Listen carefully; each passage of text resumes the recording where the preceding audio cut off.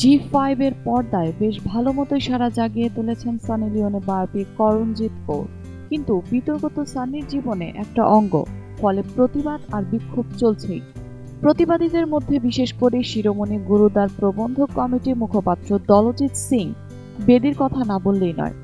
শিখ সমাজের এই নেতা আপত্তি জানিয়ে বলেছিলেন, এই বায়োপিকের নাম থেকে কৌর পদবিটা সরিয়ে দেওয়া হোক, কেননা ধর্মপ্রাণ শিখ বলতে যা বোঝায় সানি তা কখনোই নয়।